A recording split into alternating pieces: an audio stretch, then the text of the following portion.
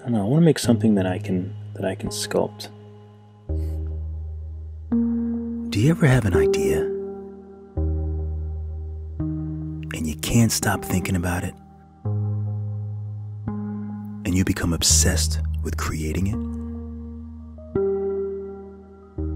You don't know how, you don't know if you're going to be able to create it, but you know you have to try.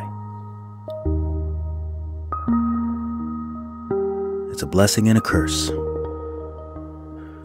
What's really interesting about drawing and then bringing things to Nomad Sculpt is I actually, 20 years ago when I went to art school, I actually did my first 2 years as a 3D major. I wanted to make 3D characters and use Maya and 3D Studio Max. But it just didn't feel right to me. It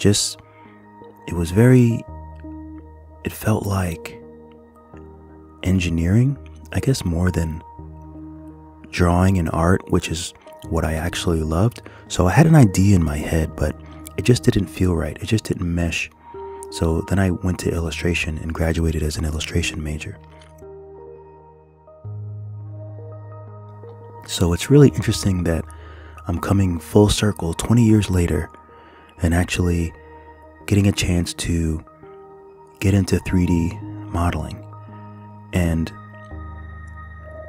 this type of modeling is fun for me. You know, maybe I just wanted to do it as a hobby. You know, there's something about modeling in Nomad that's just very easy, and I can sort of figure it out. It's on the iPad. It's a little more digestible, I think, for me as a visual artist, as a sketch artist and an illustrator. You know,